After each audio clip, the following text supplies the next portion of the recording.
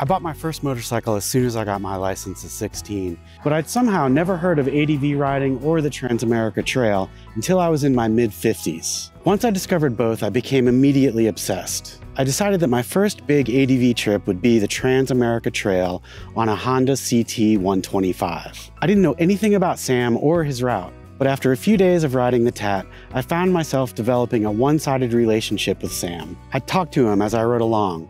I came to recognize Sam's distinct style of route planning. I could tell when I'd made a wrong turn. I'd think, Sam wouldn't have put me on this. I started to understand that this was basically a guided tour of the wild, deep backcountry of America with Sam as my guide.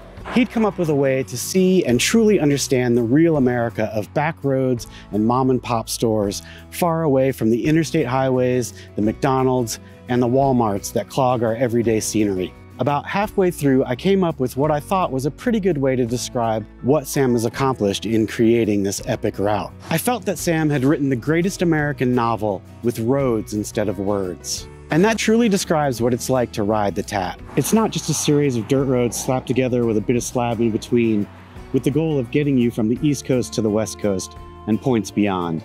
No, the destination is beside the point. The trip is truly like a novel, and while Sam provides the framework, the story is different for each and every rider.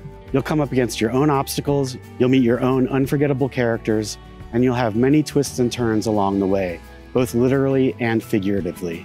Every road Sam puts you on is intentional, and you can almost feel him over your shoulder pointing and saying, check that out. The decades of work and heart that went into creating and updating this route is almost unbelievable. This was the most epic adventure of my lifetime. My 25-day trip was life-changing, and I don't see how I can ever replicate it again. And I have Sam to thank for making it possible. When I was researching the TransAmerica Trail, I couldn't find too much information out there about Sam. An article in the New Yorker, one in Car and Driver, and one short interview on YouTube from 14 years ago. I'll link all of those in the description. But I wanted to know more. While I was able to talk to Sam a few times on the phone after my trip to thank him, I dreamed about getting to spend some time with him and hear a bit of his story. I hope this interview will give you just a little bit of information about this living legend, the creator of the TransAmerica Trail, Sam Correro. Enjoy, and from the bottom of my heart, thank you, Sam. I'm Sam Correro, creator of the TransAmerica Trail. And we're here today to give you a few basic facts of how this thing came about and what's going on. In 1985, I started having thoughts about riding off the pavement, off the interstate and off the highways. And I was living in central Mississippi, and my first dual sport motorcycle was a XR 600. No electric start or no anything. And this was long before GPS was popular. I started going out on weekends. I was living in rural Mississippi, which is very rural. We had a lot of dirt and gravel roads. And I went out on the weekend, just riding the dirt and gravel road and seeing if I could put something together for a loop or a 3-hour ride or a half-a-day ride. And it turned out pretty good. And so I did that, and I was living in a little town of Hollandale, Mississippi, which is about 60 miles from the Mississippi River and the Arkansas border. And I said, well, if I start going west with this thing, and I get to the Mississippi River, and I like it, then I'll see what happens. So I did that. It was probably, by the trail, it was probably 65 or 70 miles to the Mississippi River. So I said, well, I'm gonna order some Arkansas maps. So I contacted the Arkansas Department of Transportation, and I ordered their county maps, which showed the gravel and dirt roads. And I had to buy about a bunch, about 100 of them. And so I started putting Arkansas together. And this was long before GPS. So I had to locate the trail and ride it and measure it to make sure that it wasn't anything blocking it, wasn't on any private land. I was all on public dirt and gravel roads before I could use it. Well, needless to say, I hit a lot of dead ends. And that took a long time to do that. So I finally worked Arkansas days and days and days. I was doing this on the weekends and my vacation. I was a practicing pharmacist, which I'm now retired. And I finally got Arkansas done, and I put it together. And then I had to build a road chart. I said, how are these people going to ride this, stay on my trail? So I said, I got to do a road chart. And I had no idea of what format to use for a road chart. So I started putting things together, and I did 4 or 5 things, and they wasn't working. And so I finally came up with a format that I liked for a road chart. And on today's road charts, each turn, each intersection, you'll have a map of the turn, you'll have the distance to the next turn, and you also, and today, you'll also have the GPS coordinates of that turn. So that worked out pretty good. And then I did Oklahoma, and a couple of years later, I finished New Mexico and got all the way out to the Pacific Ocean. It took me almost 10 years to do that. Well, I got that done, and I had it, and I didn't know what to do with it. I got a motorcycle magazine, and I phoned the editor, and I said, I want about a 2-inch spot in your magazine to put my TransAmerica Trail in. And he said, well, tell me what it's about. And I told him. He said, sure, bring it, send it to me, and I'll put it in, and I won't charge you anything. So that was my first public outgoing of the TransAmerica Trail. I can't recall the name of the magazine, and sorry to say, I don't have a copy of it. I would sure like to have that little piece right there. And lo and behold, I got a phone call from a man in New England wanting to ride my trail. And I said, oh, hell, what am I going to do? I said, I had no intentions of selling it at that particular time. And he said, can you give me maps? Of course, there wasn't no GPS.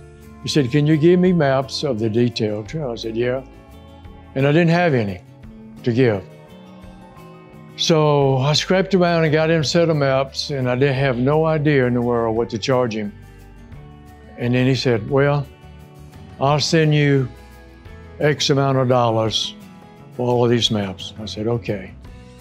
And that was my first going public with the TransAmerica Trail. And he wrote it, and word of mouth got out, and word of mouth got out, and it started growing. And I didn't have a website then. So a year or two later, maybe a year later, I got a phone call from a young guy in New England that was in business school. He said, I'm graduating, and I want to ride your trail for my graduation. He said, I don't have any money, but here's what I'll do.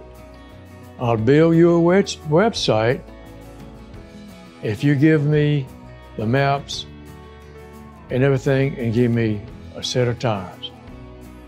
And I said, okay. So that happened. He built me a website, and then it just started growing from that. It just grew and grew and grew. And I've gradually added states to it and made it better.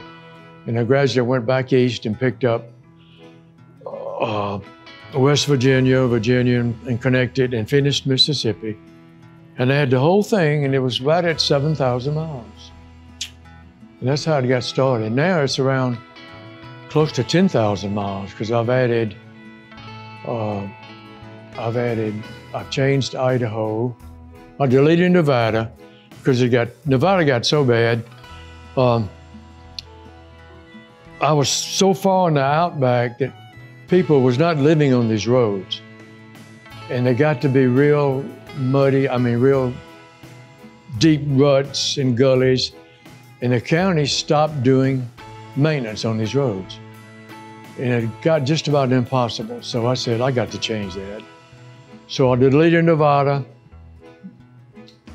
did a little work on Idaho, redid Oregon, and I called that section the Pacific Ocean Spur because I wanted, in Emmett, Idaho, the TAT turns back to the east. And my intention was to go all around the United States with one continuous loop. And I'm just about there. I like just a little bit to finish in that. In the early GPS days, when the GPS first started, the Corps of Engineers or the military, who it was, had a built-in error of about 35 or 40 foot given to the public. So if you had a GPS coordinate, you were actually 35 or 40 foot from that section. But soon after that, just very soon after that, they dropped that stipulation. Now you got like a 10 foot or a 15 foot error. You know, if you say you at this spot, well, the actual spot might be 10 foot away, which is no big deal. So that GPS has changed it. GPS is caught on fire. I actually have more riders using GPS today, but the old die-hard, the old population riders still like the maps and road charts. It makes them feel like they're part of the navigation instead of following just a line on the map. So it's 6 of one, half a dozen the others. When I go out, I use both. I bring my map and I bring my GPS. And that's kind of where it is today. And I've had some problems with people just a few guys, not a lot of them, but a few guys just using a GPS unit will crash and destroy that GPS unit. And the ride's over. You know, that's all they can do. So I think most of them have learned to kind of get a backup or have 2 GPS units in case one goes out, or ride with a buddy, and the buddy has a GPS unit. So that's what it's boiled down to. My first thoughts was around 1985. It took me about 10 or 15 years to actually get it the way I want it for the first basic to the Pacific Ocean. And now to do that extra, I've spent several more years doing that. Road charts takes a little work because at each turn, you got to zero your odometer. You got to get your odometer and zero it back to 0. Well, you can do it with a punch. So, and then you got to advance the road chart. But after 30 minutes or an hour, it doesn't take you very long to do that. And it's a cookbook, you know, it's the road charts and the GPS are extremely accurate. If I tell you to go 0.25 and take a right, when you get to 0.25, that right's going to be there, unless they bummed it out with atomic bomb or something. Same way with GPS. GPS are accurate. A little problem that has popped up. One particular place in Oklahoma, where I was using an old bridge across the river. The bridge was probably 100 years old. And to use the bridge, it gave me about a 15-mile beautiful gravel road on the other side. I said, well, I got to use that. So I put it in. And lo and behold, 2 or 3 years later, the county comes in and condemns the bridge and closes it. So I call the Department of Transportation and say, what's the deal? Are you gonna fix it? Are you gonna keep it closed or what? And they said, we're gonna keep it closed. So I had to go out and reroute the whole thing around it. But if they had told me that they were gonna fix it, I wouldn't have changed it. You would have to do your own little bypass around it, stuff like that. And then we've had local people to make changes on their own, which was forced by riders not being considerate of what the hell they were doing. There's a little section in Tennessee that comes to mind. It's probably 3 miles long, but the people that lived on that road got together, had a meeting, printed a sign, and said, road closed to through traffic. So that was their own. But I've changed that since then. And then there's a place in Tennessee where landowners have got together without the knowledge of the Department of Transportation and thing, and printed up signs saying, your GPS is in error, is wrong. Turn around and go back. So they put that up. But the road is perfectly, it's a public gravel named road. It's perfectly legal to do it. So stuff like that, but that's because riders don't respect what the heck they were doing. And there's one more place in Oklahoma. When I was doing this, it's in the panhandle of Oklahoma. I found this little gravel road. It was beautiful, beautiful, beautiful. I looked at the map, it's about 15 miles long. I said, well, and it was named and numbered. So I went down it, and I got to a house. His steps were about that far from the road, and he was sitting on the porch. And I know his name, but I'm not gonna give it. I might not mention it. And I got off my motorcycle and I told him what I was doing. And I said, I need your permission or your understanding to send some riders down this public road. And I said, I know it's that far from your steps or your house. How do you feel about that?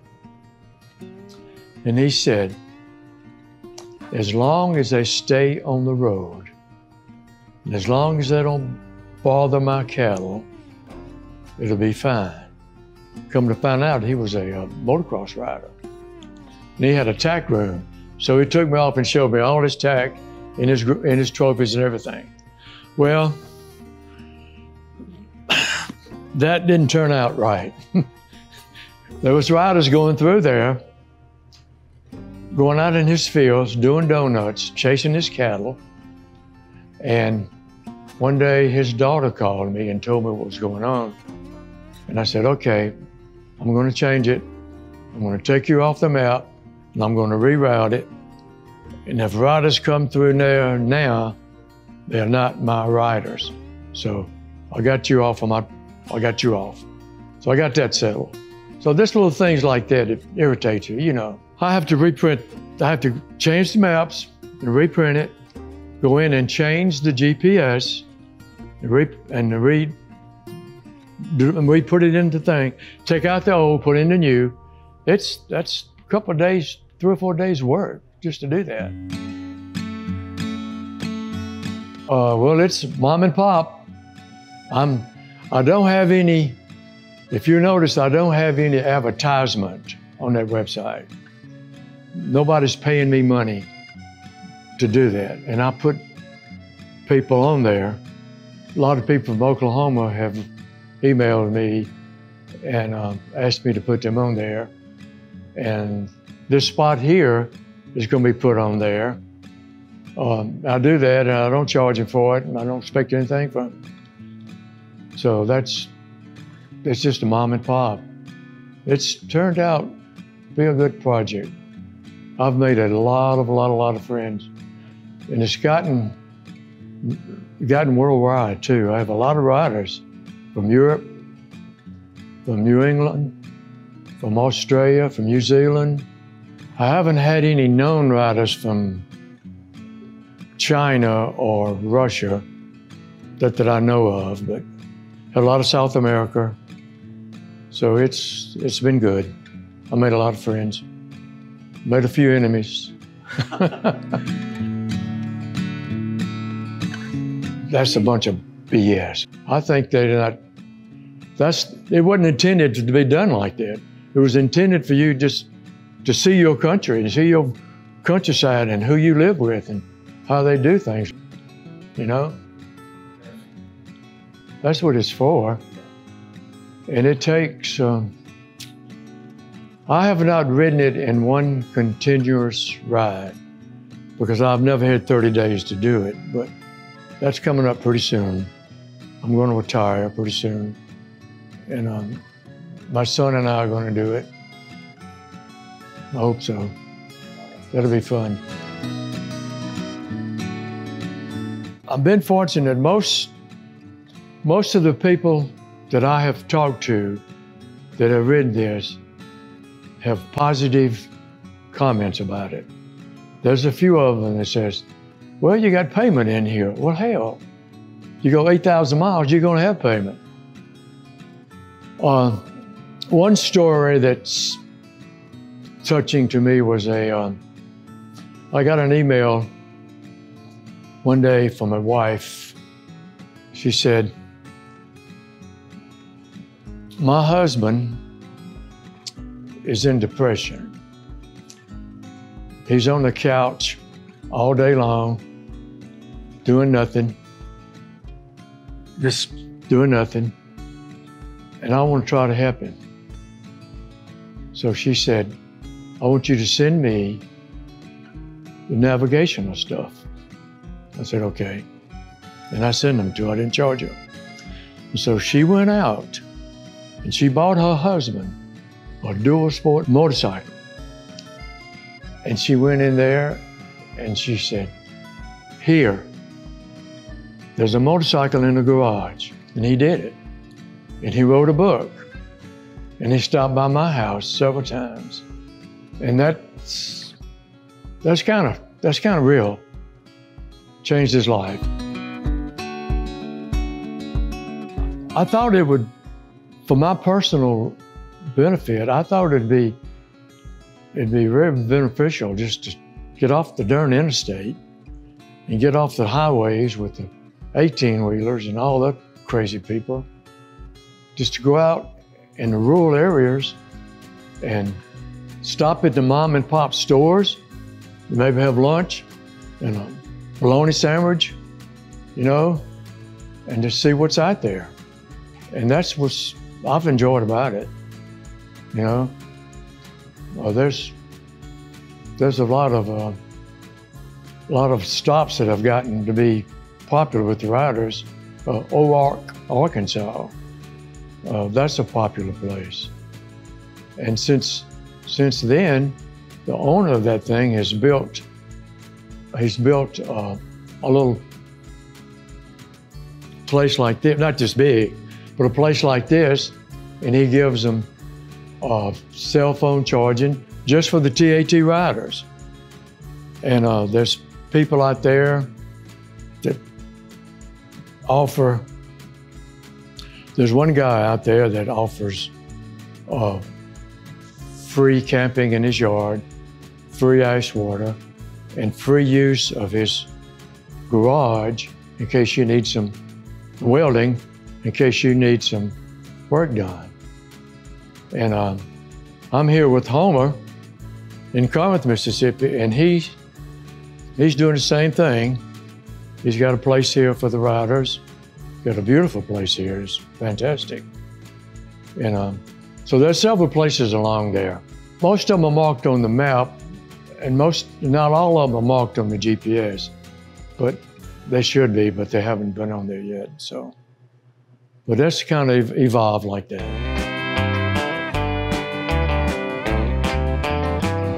I've had guys ride in on a bicycle, I've had a guys riding on an electric motorcycle. I've had guys do it on horseback. And the Jeeps are getting popular too. The men have found that if they use their Jeeps, they can bring their family in, their wife and their kids. And it's now like a family vacation. So that's gotten to be popular too. I've seen some beautiful sections that were once dirt Jeep road and now a paved highway. Yeah, that's gonna happen. I don't answer those questions. I get one of the most common questions I get is, Sam, I'm gonna start in Tennessee and I'm gonna ride to Oklahoma. What maps do I need? I don't answer that. If you can't figure that out, you don't need to be riding, right? That's the way I feel about it. Let me tell you this, there's a lot of misinformation out there about the TAT. Some of these guys ride the TAT and they'll find a little shortcut, something that's really nasty and gnarly, and they put it on tape, and they'll post it on the internet, Facebook, as riding the TAT, and it's not the TAT. They fail to mention that. So I get a lot of feedback on that. I do, I enjoy people coming by. It's nice to get the input about what needs to be changed, what needs to be deleted, stuff like that. I just try to make it an enjoyable ride where you don't have to white knuckle all the way through it, like you said earlier, people, well, I did it in 14 days. Well, good for you. And then I say, well, do you remember this? No, I don't remember that. Do you remember the switchbacks in Alabama? No, I don't remember that. When that first came out, I was really upside down about that. But actually, let me back up just a little bit. In one particular way, that's helping me, because I've had numerous guys stop in my house using somebody else's route, saying, Sam, we're having a hard time with this. And I said, what's your problem? I said, well, they showed me, and I said, well, you're not using the official route. And I take them in my office and I show them my official route. I said, you need to ride this. You need to just try this. Load both of them up into GPS and just compare them. Depends on what you want. If you want to bust your butt all day long, you ride that one, okay? And I've actually had guys to, on the spot, buy my stuff and ride mine. So it's, it boils down to personal, what the rider wants. If he wants something gnarly and hard and single track and, stuff like that, okay, that's fine. That's how I feel about it.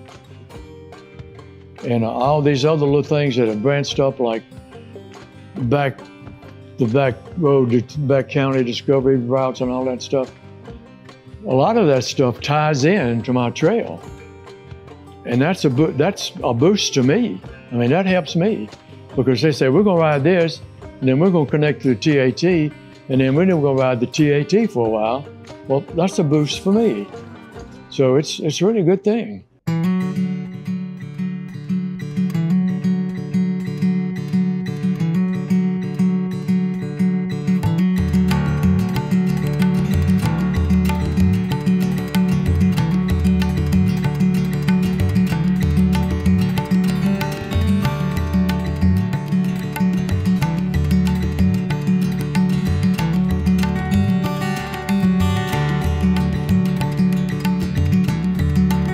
First of all,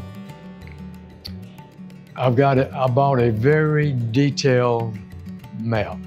It happened as a dotted line on the map.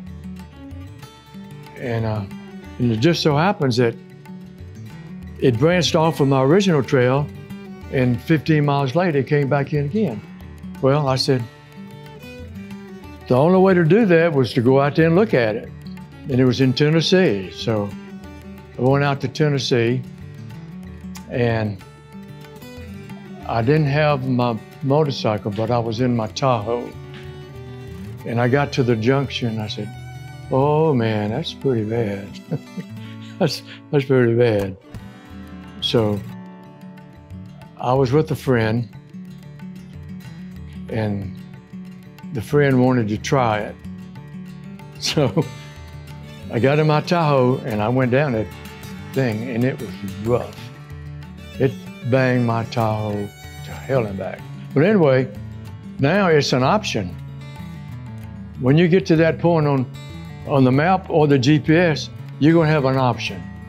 And the option tells you that it's muddy and rocky and deep. So if that's what you want, go for it. But if you take the other way it's beautiful. And one more thing, that dotted road deads in to the interstate. There's no ramp there. It's just a gravel road going up to the interstate. And when you get there, there's this stuff coming around this way at 65 and 70 miles an hour, and you're out in the middle of a curve, and it's pretty dangerous.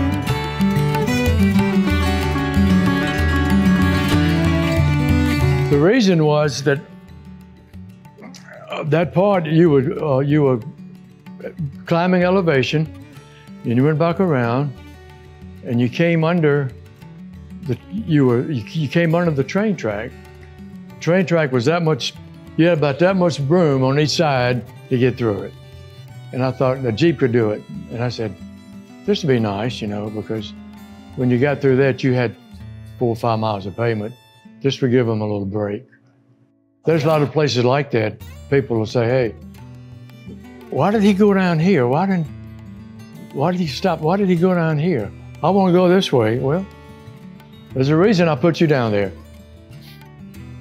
I've ridden every inch of that TransAmerica Trail to make sure that people coming behind me could enjoy it without being hassled by the police, locals, but that has kind of changed because some riders are just not doing what they're supposed to do.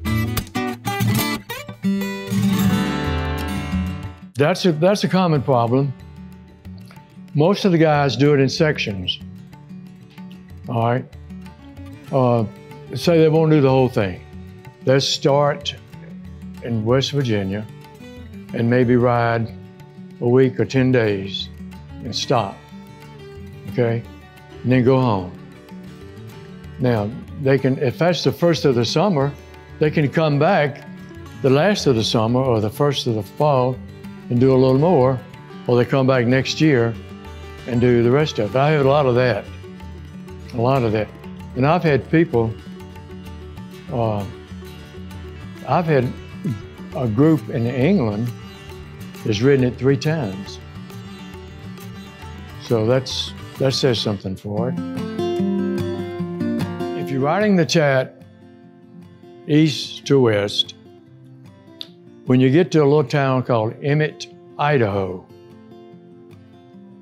the TAT turns back east. Pacific Ocean Spur takes you over to the Pacific Ocean. Now, when you turn back east, you got a whole new section of Idaho that's absolutely beautiful. A new section of Wyoming, South Dakota, and Minnesota. All 3 of those states are absolutely beautiful. The state of Wyoming is probably 70% non-pavement for the whole 800 miles. Unbelievable.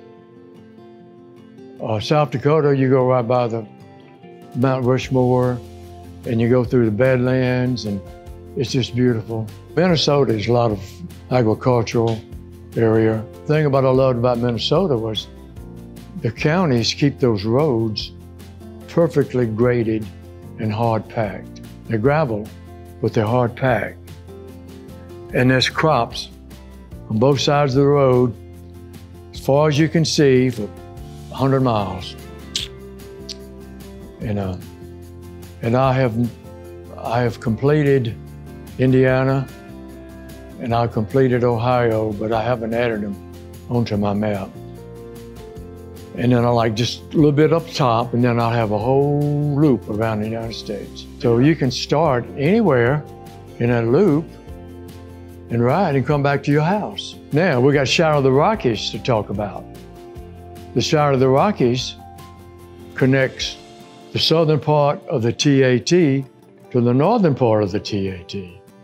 Then you got the Shadow of the Rockies, New Mexico, which starts down in the border of Mexico and New Mexico. So you can go from New Mexico to Wyoming on the Shadow of the Rockies, using part of the TAT. So that's added too. That's gotten to be very popular because it's a 10-day loop right in that part of the country. And these guys can park in Trinidad, ride all that way, and come back to Trinidad. The real reason behind the TAT is I wanted somewhere to ride my motorcycle. And I found it. And I wanted to share it. That's it.